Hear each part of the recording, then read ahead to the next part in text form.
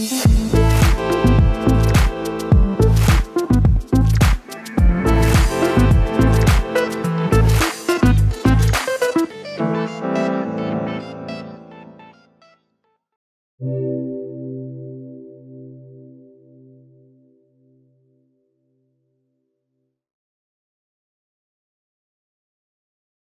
everybody.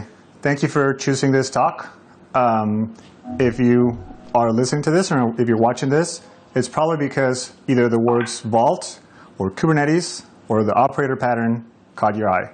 So Vault and Kubernetes are not easy to manage, as I'm going to show you. At least it wasn't for us in our use case. And hopefully you can learn the lessons that we learned in the journey that we took to kind of automate Vault and Kubernetes end to end. So first of all, let me tell you where we started and where we were with the kind of challenges we were facing.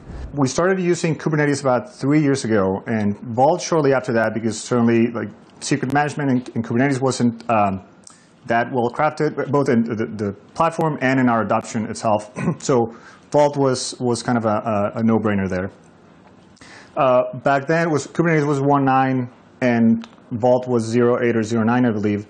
And back then, the recommendation was to run Vault as isolated as possible. In fact, the tooling for running it in Kubernetes was pretty much non-existent. So following the recommendation from back then, we were running it on EC2 VMs. We're an AWS shop. So you see there's a VPC there. That's the network boundary. We have our Kubernetes cluster there talking to Vault. The production workloads are running with service account identities. The Kubernetes auth backend had just been released for Vault.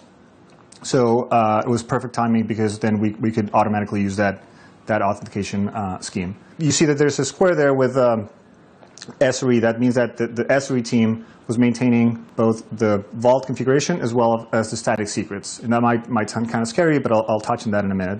The Vault configuration was kind of split into two. One was we were maintaining this with Terraform, by the way. The Vault cluster itself, so the cloud resources that form the Vault cluster, as well as the backend configurations, like roles, policies, options, etc. And then the static secrets were managed separately. Again, I'll explain why in a minute. We had abstracted out the per service configuration enough so that for any new service that needed to be authenticated with Vault, all the service owner had to do was just add this single line in this list. This list would be passed to a Terraform module that would create everything that service required, policy, permissions, roles, etc. Then static secrets, that was kind of a special use case. The specific situation in this case was that back then, Vault UI was enterprise only, and we were using open source. And the KV backend for static secrets was only version 1. So the problem was that modifying secrets that already, or either appending keys or modifying existing secrets was kind of a hassle because you had to, first of all, you had to do it in the command line, you had to export it to a JSON file, modify it, reinject. It's kind of error prone, very manual. So what we ended up with was this kind of pattern of encrypting plain text secrets offline with KMS and then storing that KMS in source control. The example that you're seeing there, the string there is not the actual secrets, not the actual key, but it's rather the KMS encrypted version of it. So we put this in a Terraform where we had a data source object that would decrypt that on the fly and then a Vault generic secret to inject that secret into Vault. This was, obviously there's kind of risks in doing this, but this was mitigated by having the Terraform in-memory backend. It's not actually like that documented, but you can use this in-memory backend with an empty block. And what it will do is that it'll have, the backend will still exist, but it will only exist in memory and only for the duration of the run. So there's no remote state where secrets are being persisted in plain text. So what I just explained might sound like we had everything under control. So what was it really that we were trying to solve? May not be clear. So first of all, the picture that I showed earlier, it's kind of oversimplified because it was showing a single Kubernetes cluster, a single Vault cluster, and a single network boundary. But the reality is that we have a deployment model of multiple single-tenant Kubernetes clusters, each of them with their corresponding Vault cluster, and the configuration of all of them was pretty much identical. On top of that, we're having an explosion of multiple microservices, so modifying things meant modifying not just a single microservice in a single environment, it meant doing it in multiple places, multiple times for both configuration and secrets. That's kind of getting out of control. Now, that usually wouldn't be a problem if we had some form of CI/CD for these changes, but we had none. So everything needed to be applied manually by a human, and the SRE team was the bottleneck, so it was just only a few of us that could do this, and it was kind of getting to a point where it couldn't really scale. The other thing is that there was a kind of a false sense of self-serviceness where service owners can just add that line to indicate that they wanted their service to be authenticated and configured for Vault.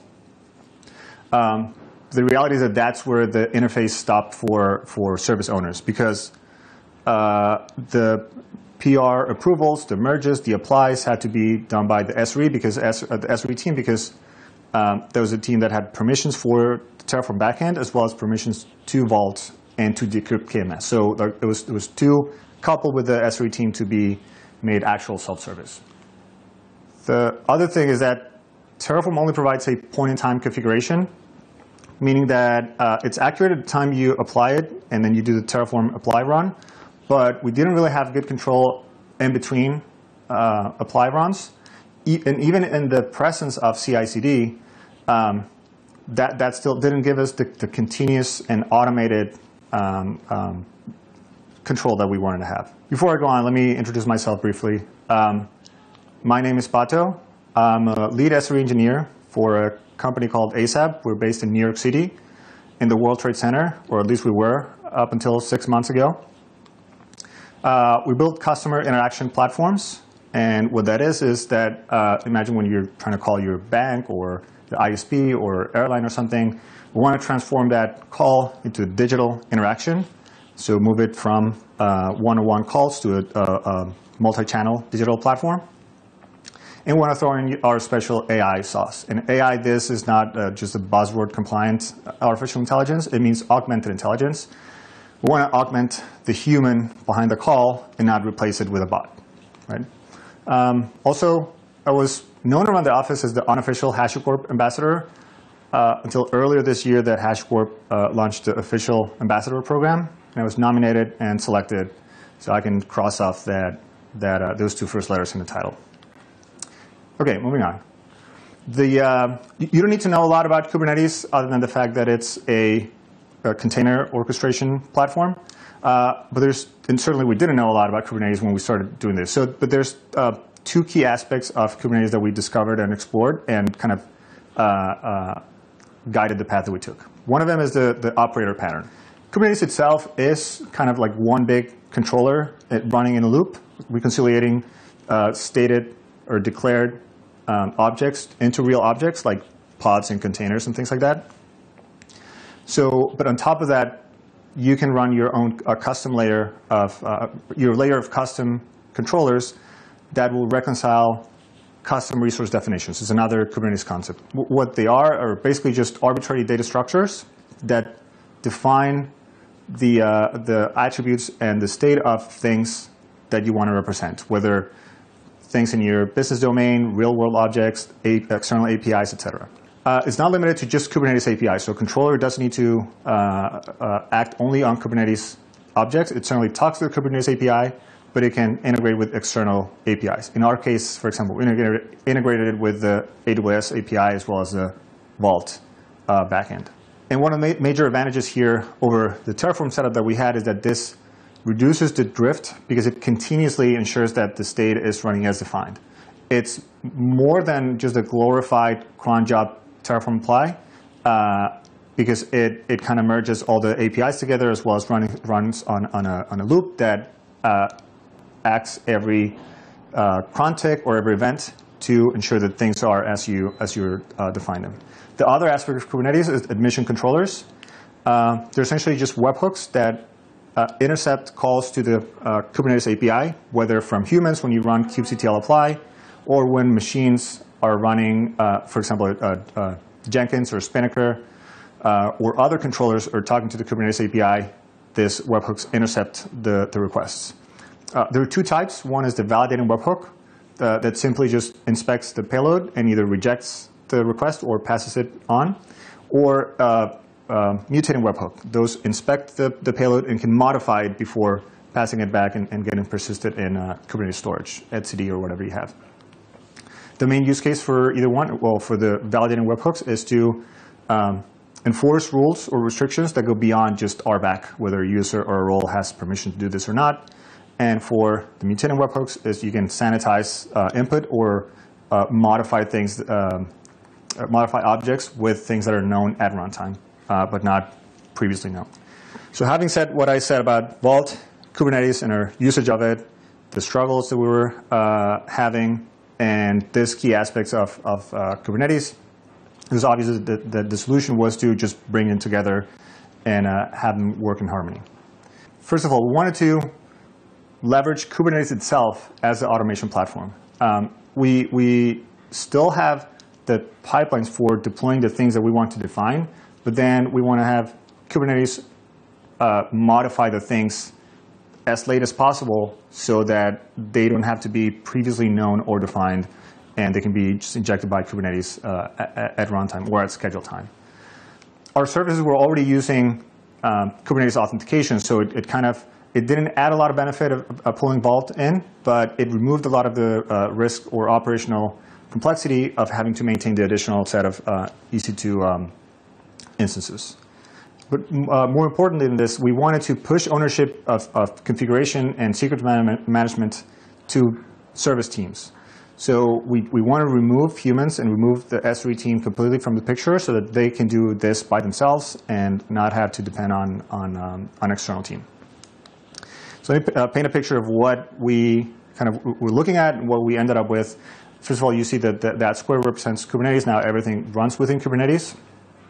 That kind of looks the same. We still have the workloads, the pods running with service account identities, using that to authenticate to Vault.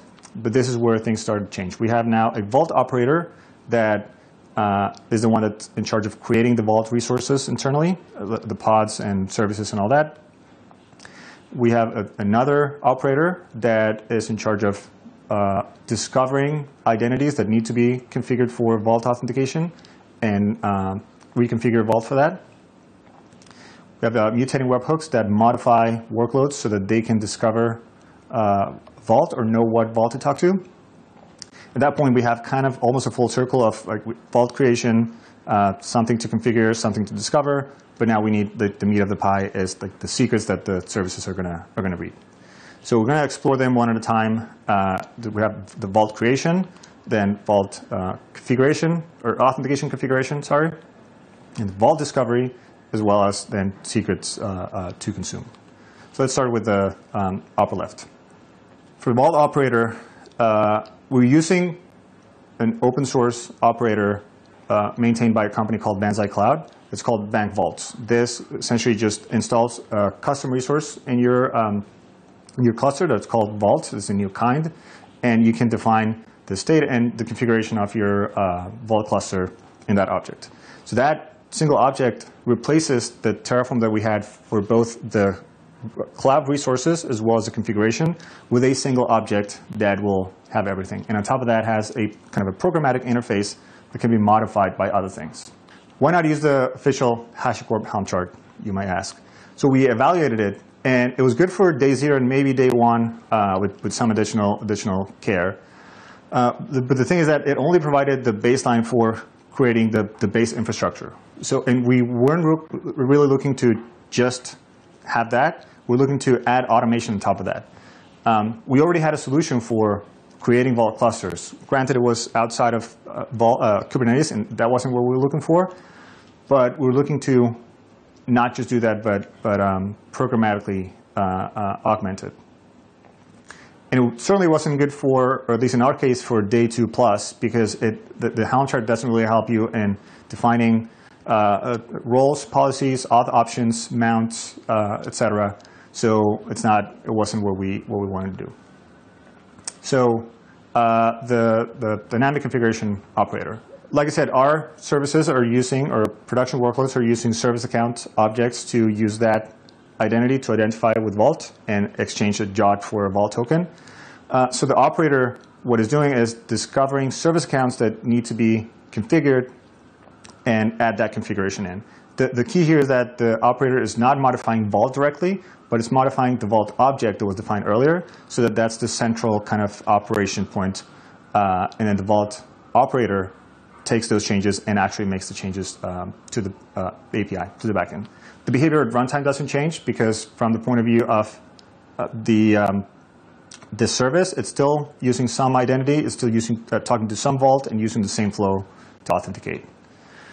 What that looks like is, so if you were declaring your service account with like the first 4 lines, now you just need to add this one annotation that says, hey, I want you to auto-configure me.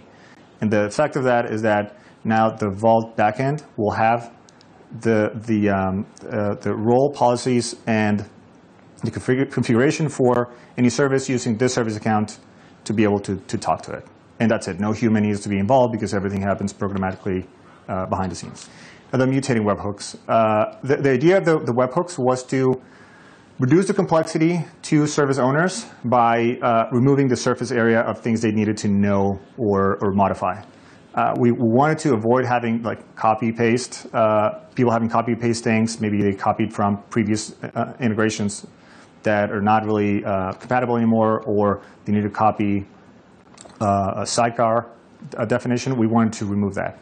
And on top of that, the sidecar itself abstracts out what I call the authentication dance of a service having to have the knowledge of what's the flow for using the Kubernetes specific authentication endpoint.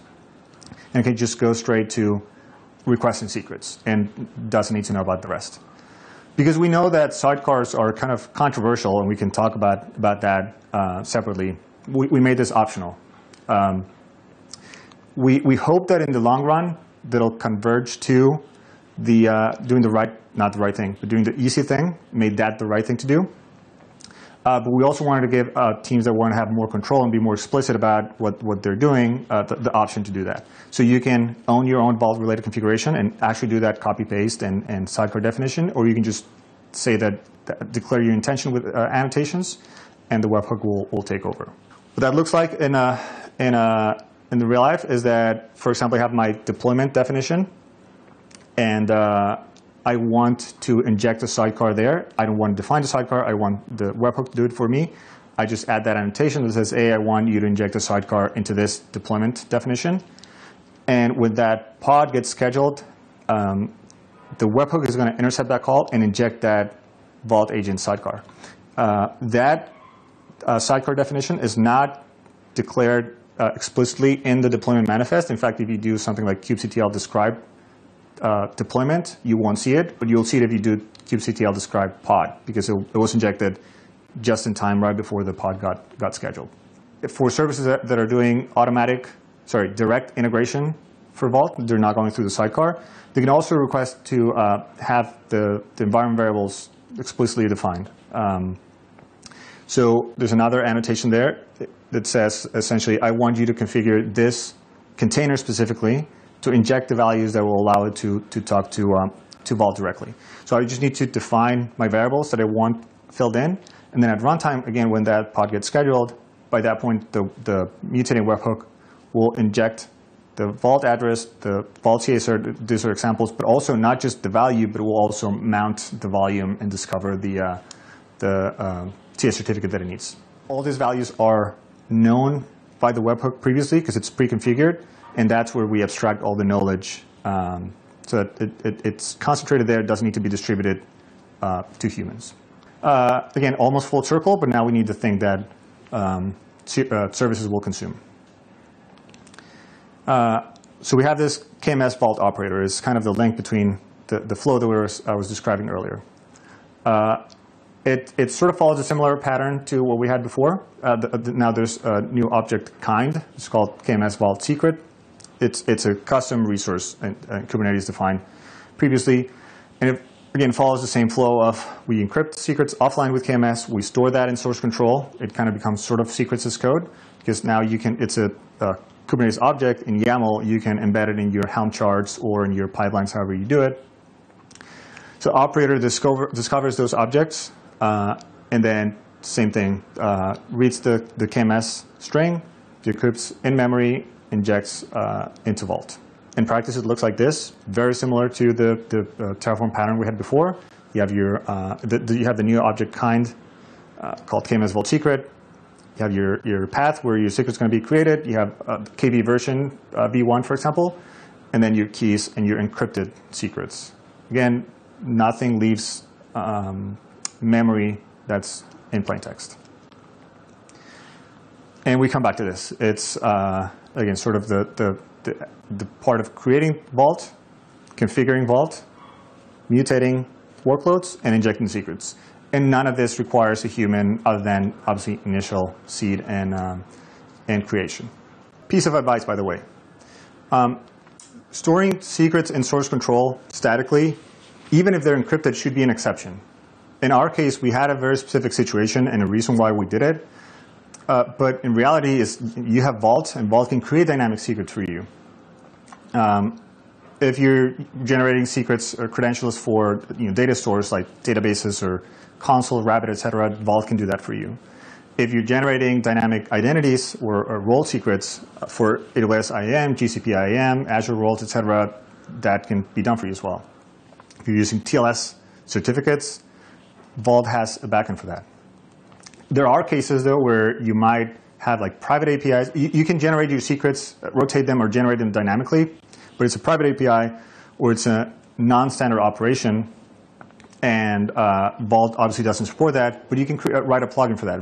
Vault has a plugin system that can be deployed in this same containerized Vault in Kubernetes way, and you can do that as well. Obviously, there's the balance of like maintaining that code versus using something else. So there's no rule of thumb. It's just like managing risk. Lastly, this wasn't really the goal of the project, but we realized as we were integrating it into the Kubernetes ecosystem is that there's a lot more things that we could use to enrich the experience or the system of Vault in Kubernetes. For example, my currently favorite CNCF project is a open policy agent. If you're not familiar with it, go check it out. It's amazing. So we're using it for enforcing rules on secrets or configuration to prevent people from shooting themselves in the foot, and us as well. Make sure that we didn't have incorrect configuration that could break the system. Monitoring and alerting with Prometheus was way easier now. We always had that option, but having Vault running on EC2 made auto-discovery very complicated. So now just create one object and things appear for us. If, for example, you're running Console Connect or Istio as your service meshes, they have direct support for Vault, and you can just plug that into that Vault that's running within the same environment and makes things smoother. If you're using the Raft integrated storage and you're maintaining the external volumes like EVS volumes, you can use one of these storage systems to have your redundancy or your backups in a sort of like more cloud-native way. And in general, just like check out cncf.io periodically for new projects or new things to add to your system to enrich it. For example, the framework that was used for creating the operators that I mentioned earlier is an operator SDK framework that was recently added as a CNCF project. So it's always fun to check it out. So lastly, there's some links. You don't need to write them down right now. You get this presentation. I just want to point out that the first three are well, there's two operators and one webhook that are open source for this. And by the way, they're also built for ARM architectures. So you can run that on Raspberry Pi Kubernetes clusters, such as this one that I have right here. I also have a demo there that you can go check out, see this in action and in real life. And then Bank Vault and some other projects that I mentioned in the talk. That's it. Thank you very much. This is where you can find me. Feel free to tweet at me. I'm also on several Slack workspaces, on the CNCF one and the Kubernetes one. Just get in touch. And thank you very much.